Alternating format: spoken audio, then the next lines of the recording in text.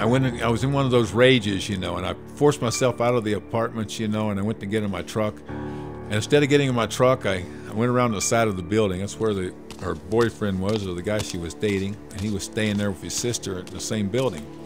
And I went back and I knocked on the door, and before somebody answered, I pushed it open. I seen him across the room, and I just went right through the living room and across the coffee table and had him by the throat. And his sister happened to be dating an LAPD, which happened to be there. They both had me pinned on the floor. This is The Bottom Line. I'm Gary Thieman in Los Angeles. Red flags were everywhere. Life's in session, and Steve W. was absent most of the time. A cavalier attitude with booze and life in general led Steve on a path of destruction. Drunk driving would lead to run-ins with police. And of course, things were not going well at home. However, Steve's life was about to change, for the good. Hello, my name's Steve W. I'm an alcoholic, born and raised in West Virginia. Recollection of one of my first drunks was in a bowling alley parking lot. And I was passed out in the back seat when I was learning how to drink, throwing up a lot, always with a lot of pain in the stomach, But I was laying in the back seat of that automobile, and I felt this warm stuff running down my face.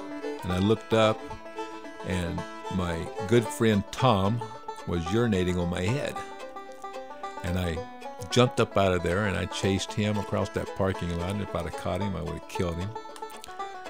But that was one of my first drunks. And I left West Virginia, and I got drafted into the Army and I did an 18-month tour in Korea, and I was just totally nuts. Didn't have a lick of sense. Got the venereal disease 10, 11, 12 times. Drank anything that was in sight. Smoked anything that was in sight. And I was just as wild as they possibly can be. One night I was in I can remember being in a foxhole in the main barrier position. This is a main barrier position. They got all the way across Korea. It separates South Korea and North Korea. And they stationed 3 or 4 soldiers in each foxhole, and they're about 75 yards apart. And we was all sitting there smoking, smoking this stuff, and all at once a flare goes off in front of the foxhole down in front, next to me. And you're not supposed to be out of your foxhole after it gets dark. And I looked down there, and I seen a man standing down there. And I jumped out of the foxhole, and I had this automatic weapon, and I hollered, "Halt, halt, Chung-ji, Chung-ji." And this guy took off running. And I thought, oh my God, I'm thinking he might be one of ours, but he's running. I have to shoot him. And I opened fire and seen tracers land all around him. And he hit the ground, and I heard somebody scream, "Don't shoot." And so I said, okay. And that made me funny. I started laughing, and I couldn't stop. My CO's trying to call me on the radio and the telephone, and then finally he says, "What the hell's wrong with you, Wilson?" And I said, "I don't know, sir, it just struck me funny." And but I spent 18 months over there, and like I said, I didn't have a lick of sense. And then I came back to the States, and it seemed like I was always looking for a companion, and I was always very lonely, and of course I drank a lot. I remember one time it was right around Christmas, and I had that real lonely feeling, and I was drinking. I had a bottle of Black Velvet, and I'd been drinking on that all night, and there was this fella that needed a ride up to Charleston, a place called Fry's Alley, which is a real rough area of Charleston. I said, well, I'll do, I figured I would do somebody a favor, and that would get me out of myself. And I was trying to be of service, in other words. I gave him a ride to Charleston, and he had to direct me, left, right, or what, to get to his place. And I dropped him off, and then I got lost in Charleston. It was like 2 or 3 o'clock in the morning, and I kept driving around in circles, looking for something that looked familiar. and nobody was out on the streets. And I made stopped at this one stop sign, and I started to make a right turn. I started turning the steering wheel, and after I got out on the street, I continued turning the steering wheel, and I hit a telephone post head on. And the steam started roaring from my car, and I backed up, and I still started driving, trying to get out of Charleston. All at once, this cop pulls over beside me as I'm driving, and I just pull off the side of the road, open up the door, open up his door, and I just got in the car, in the back seat, because I knew I was going to go to jail. And he told me, asked me what I hit. I said I hit a telephone pole, and he called around and see if there had been any telephone poles knocked down, and they couldn't find it. And so he seemed like a real nice cop, a real nice guy. And he was so nice, I thought, I seen a telephone booth way up ahead, I said, won't you stop up here and I'll call my dad and he can come and get me. And he pulled over at the telephone booth, and let me out, and I went and I called my dad. He was drunker than I was, so he couldn't come and get me.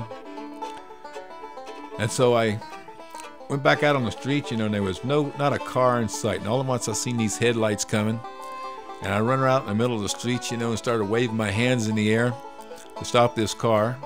And it was the same cop that just let me off a few minutes earlier. So I got back in the car and I told him, take me out of this town. He told me only a certain area to patrol, so he could only take me so far, So he took me to this service station, and these guys in the service station told me that I was lucky that was the cop that picked me up, because he was the nicest cop in town. But anyway, I still tried to get home, and I tried to get on a Greyhound bus. They said I was too drunk. I wasn't going to get on one of their buses. I ended up hitchhiking out of Charleston. I finally got home and went looking for my car the next day. It took all day to find it. But I'm going to move on here to my last drunk. I was married, and I had a 2-year-old, or about a 1.5-year-old son. And me and my wife was separated. And I was trying to accept the idea, we was going to get a divorce, and I was picking up my son on Sunday for about 2 hours. It's about all I could handle because of the emotional state I was in. And this one day I brought him home and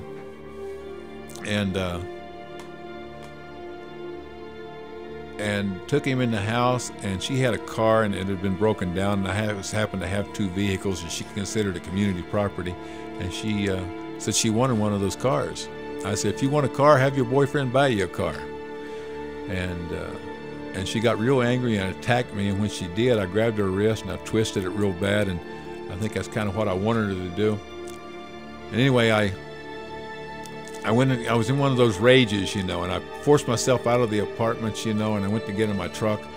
And instead of getting in my truck, I went around the side of the building. That's where her boyfriend was, or the guy she was dating, and he was staying there with his sister in the same building.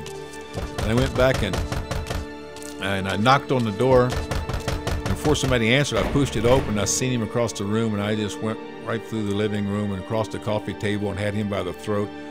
And his sister happened to be dating an LAPD, which happened to be there. They both had me pinned on the floor, and I surrendered, and they let me go. And as I walked out of there, I called my wife was walking up the back steps, and I called her every kind of whore I could think of. And that was my bottom. And I was calling her and trying to give her more money for child support. I was just doing anything, and I was still going to the bars, and but I couldn't get drunk, and I really couldn't get sober. I was just really at a bottom. And I called my friend Gil, that had been talking this program. I worked with Gil for many years, and he'd been sober for about 20 years, and so he was the guy I called, and he took me to my first meeting. A moment of clarity for the alcoholic takes on many forms. For Steve W., it was a loss of companionship. It was in Glendale, California that Steve was to stumble onto a legendary AA meeting at a place called the Windsor Club. It was here that Steve started on his sober journey. Started going over to the Windsor Club there in Glendale, and I remember some guy sitting next to me asked me why I was there. and I told him I wasn't making enough money. I figured if I made more money, I could solve a lot of my problems. And I really didn't have any idea how sick I was. But they used to, they still do, ask that you have at least 24 hours of sobriety before you can participate. I didn't even know the definition of sobriety. And I was sitting there thinking, well, a meeting lasts for an hour and a half, so if I go to a meeting today, it's an hour and a half. If I go to one tomorrow, it's an hour and a half. And I'm sitting there counting up all of these, and I figured I could get 24 hours of sobriety that way. And I bought the big book of Alcoholics Anonymous. The only reason I bought it was because they read portions of chapter 3 and 5 in the 12 traditions, and I knew they was going to ask me to read this one day. So I actually went home and I practiced on these 3 parts, and actually taped my voice. Got a tape recorder and taped myself reading this stuff, so I sounded just good enough. That was my ways of going to any lengths, for sobriety, because I found that I really liked Alcoholics Anonymous. I was sober about a month, and I was walking the streets there in Burbank, and my wife was dating this. She was in Al-Anon, and she was dating this alcoholic in the same place, and it was just tearing me up, emotionally, and my gut was just all twisted up in a knot. And I remember I was in so much emotional pain. I said, I just can't stand it. I'm going to go home and so I decided to go home and get cleaned up, and I'm going to go to the Maritone Steakhouse and just really tie one on. And I got to my apartment, and I remembered in Alcoholics Anonymous, they tell you to turn this over to God. And I got on my knees, and I didn't ask God to keep me sober. I asked God to remove this pain from my stomach. And that pain lessened just enough where I was able to lay down and go to sleep. And I got up the next day and continued going to meetings. But I have not had the obsession to drink since that night. And I feel like I'm really one of the fortunate ones, because I know a lot of people really struggle with this, still wanting to drink, And I've been going on 27 years now.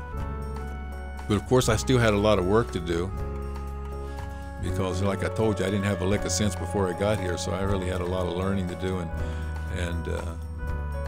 in a life, I had to change everything about my life. I got a sponsor, his name was Joe, and he took me through the steps. I've been married right now I've been married about 8 years, and I have a 6-year-old son. But before, I had the boy that was a year and a half at the time. He right now he's a Baltimore policeman. Just a few weeks ago, I went and watched him graduate from the Baltimore Police Academy. And he kind of grew up in Alcoholics Anonymous, and it was the people in Alcoholics Anonymous, that helped me raise that boy, because I was a single parent for many years. And but I got to a point to where I wasn't going to that many AA meetings. A little over 4 years ago, I had taken up the sport of skydiving, and I've been skydiving for about 10 years. But anyway, I had a major skydiving accident, and it's put me in the hospital for 2 months, and I tore my femur clear in two, and I got damage to my spinal cord from C3 to C6, and so a lot of my body is all messed up. But when I hit the ground that day, and I couldn't move nothing but my eyelids, I realized there was one thing missing. I didn't even think about God. All the time I was laying there on the ground, like, God, please help me. It's just like I'd left God behind there for many years. But anyway, I ended up in several hospitals, airlifted to Loma Linda, and that's where they did all the surgeries. And I ended up going back to Glendale at Venice, and that's where I did my rehab. And I thank God for all the friends that I've made in Alcoholics Anonymous, because it seemed like I was continuously had company, which I loved, absolutely loved it. It really helped me get through those 2 months. So anyway, I am just extremely grateful that I'm in Alcoholics Anonymous, and I still do 3 or 4 meetings a week. And because of Alcoholics Anonymous and the people in Alcoholics Anonymous, you know, it's really given me a way of life, and I've been, like I said, I've been married for 8 years now, and it's going very well.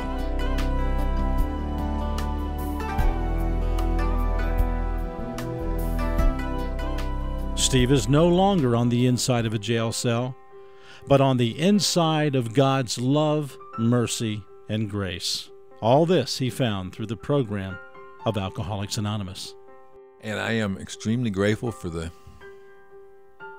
program of Alcoholics Anonymous, because, you know, it gave me a place to go, and I found my God here in Alcoholics Anonymous.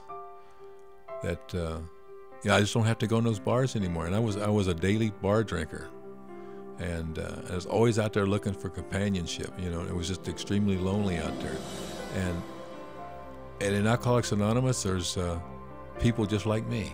You know, we're all in here in this thing together. You know, and we're making it. You know, like tomorrow morning, you know, we have Friday mornings. A lot of my 3 or 4 of my friends, you know, we take turns picking the restaurant that we're going to have breakfast at. You know, and tomorrow morning, you know, we're meeting over at Denny's there in Sunland at 7 o'clock. You know, and it's just getting together with my buddies, and you know, I've been able to do things on this program that there's no way I could have possibly done if I would have been out there still in the bars, you know, and going to jails. And I had 5 DUIs. You know, I don't have to be out there worrying about the cops anymore. You know, and I have insurance. You know, and I have a wonderful business going. You know, and I've had some wonderful experiences in sobriety. You know, these friends I'm talking about, you know, we did the Grand Canyon. We've hiked the Grand Canyon from the South Rim to the North Rim and back, you know, which is like 50 miles. We've taken many bicycle trips, like from San Francisco to Glendale. And we did that like 7 years in a row. You know, it's just wonderful adventures, you know. My friend Dave that I'm having breakfast with tomorrow, you know, taught me how to rock climb. And we used to take groups out of the Windsor Club and go to the Joshua Tree, you know, and we learned how to rock climb. We had all the ropes, we bought all the gear. You know, we just had a wonderful, wonderful time, you know, and I was able to take my son and teach him how to rappel and to climb. And,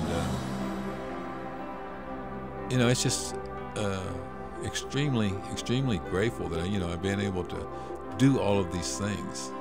And, you know, it's because of the people in Alcoholics Anonymous and being able to stay sober. And I could have only have done it in Alcoholics Anonymous. Nothing else ever worked, you know. The people in Alcoholics Anonymous, you know, I absolutely love the people in Alcoholics Anonymous. You know, it seems like we really care for each other, you know. If any of you out there is having any kind of a problem, you know, give Alcoholics Anonymous a shot, man, because it is the best deal in town. And I found my God here in Alcoholics Anonymous. That I just don't have to go in those bars anymore. And I was a daily bar drinker. And with that, I thank you for allowing me to share. When the river runs dry, I find you.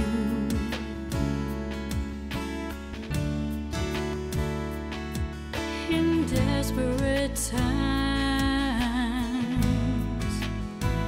you find me.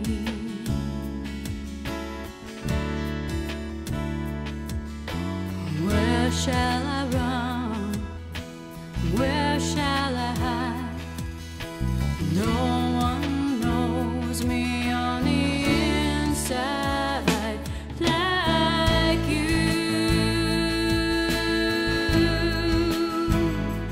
like you, like you.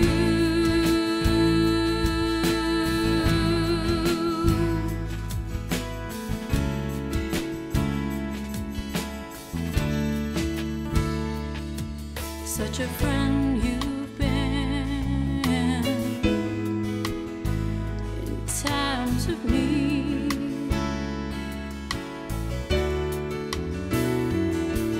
A love without end.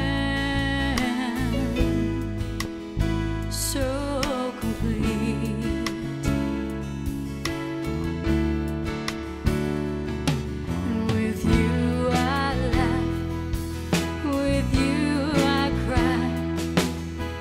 No one knows me on the inside like you,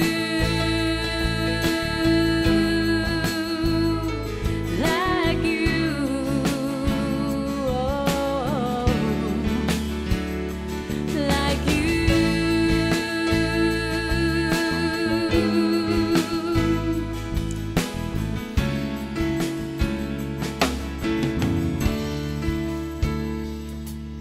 There's no other place that I'd rather be than in your arms of mercy, where I can trust, no need to hide. 'Cause Lord, you know me on the inside. It's true. Oh, it's true.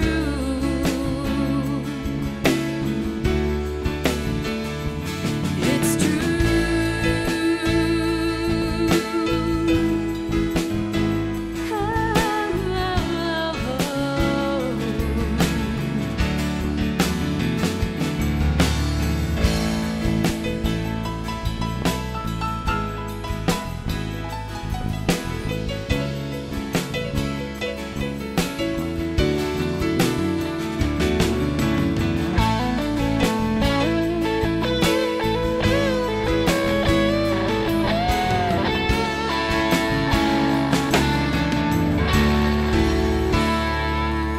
There's no other place that I'd rather be than in your arms of mercy, where I can trust, no need to hide.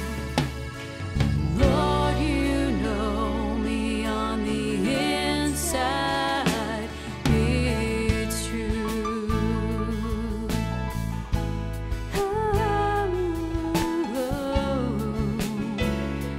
It's true. No one knows me on the inside like you, like you. It's true. You've been listening to The Bottom Line, featuring Steve W. Story. Thank you, Steve, for caring enough to carry the message right here on this program we call The Bottom Line. This show is produced for American Forces Network worldwide. I'm Gary Thieman. Until next time, God bless you, and carry the message, won't you? This has been a GRT production.